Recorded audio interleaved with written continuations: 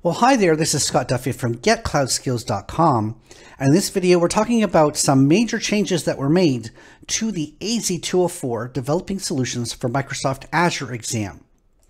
Now, Microsoft just announced yesterday some changes to the AZ-204 exam that go into effect as of April 18th, 2023. As we've seen in the past, Microsoft does give 1 month notice for any of these changes, and so this makes sense when it comes to them notifying us that these changes are coming. The changes for the exam are going to be listed in this AZ-204 study guide.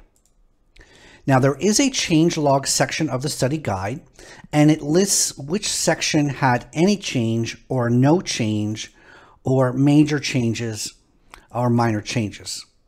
So let's review the study guide side by side, and we can see the current version of the exam and the new version of the exam. Now, the good news is that the percentage breakdowns have not changed between exams. We have the same sections, the same section names, and the same percentage breakdowns. So we're not talking about that level of change. The biggest change for me is the complete removal of the concept of a virtual machine and ARM templates from the exam. So this IaaS section is now just called Containerized Solutions. Now, there were a couple of container topics on the existing exam, but obviously they've been expanded. So in terms of creating solutions using Azure Container Apps being a brand new topic. So the removal of virtual machines and let's say the expansion of container apps. Pretty much no change to the concept of web apps. We're looking at the concept of functions. They are, again, they keep adding and removing it. They are removing the concept of durable functions once again. So this, in my recollection, has been added and removed from the exam a couple of times over the years, and now it's been removed again. We go on to the storage section. The big two changes are in Cosmos DB and blob storage sections. So on Cosmos DB, you can see that it's talking about partitioning. It's talking about selecting the appropriate API. So which of the database types is good for your data, and partitioning. Well, that's been removed from this new version. So it does still talk about operations on containers and items, or shall we say data, before, but the other two sections have been completely removed. When it comes to blob storage, we are removing the moving items between storage accounts or containers. And it looks like we are adding concept of static sites. So those are the changes in that. So those are the three big changes: the containers, removing some stuff in Cosmos DB, and blob storage.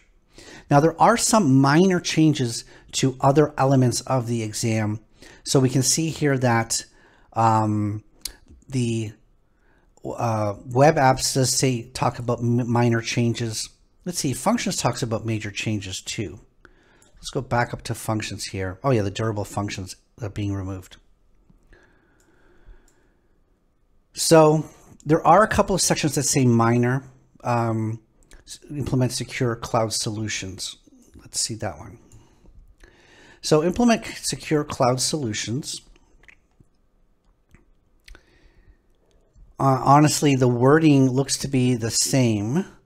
So not sure why it says minor when the before and after wording is quite identical. I guess this is called Azure Solutions as opposed to Cloud Solutions, and maybe that's the minor element of it. So, we can see that CDN, so the CDN is going to go some major changes in Azure and is now part of the front door service. And so CDN has now been added to the exam that wasn't there before. Well, so those are the changes. Luckily, they are removing stuff. Sometimes they just add stuff endlessly. They are removing stuff, but it does mean that they are then getting to focus more on the other stuff. So whereas they remove VMs, you should expect more questions talking about containers. And if they remove durable functions, then there'll be more questions talking about other issues when it comes to functions. So this has been Scott Duffy. These are the changes that are coming to the AZ-204 exam. Once again, if you are planning to take the exam before April 18th, just go ahead and take it. I would not put off your taking the exam if you were planning to because of these changes. Even though they are removing some topics, it just seems to be a trade-off for me. So that would be my advice. If you are planning to take it after April 18th, then you have to take some new topics into account. It might make it a little bit easier to study, but again, those questions will come back in a little bit more detail on the topics that are remaining. So good luck, and let me know in the comments if you have any questions.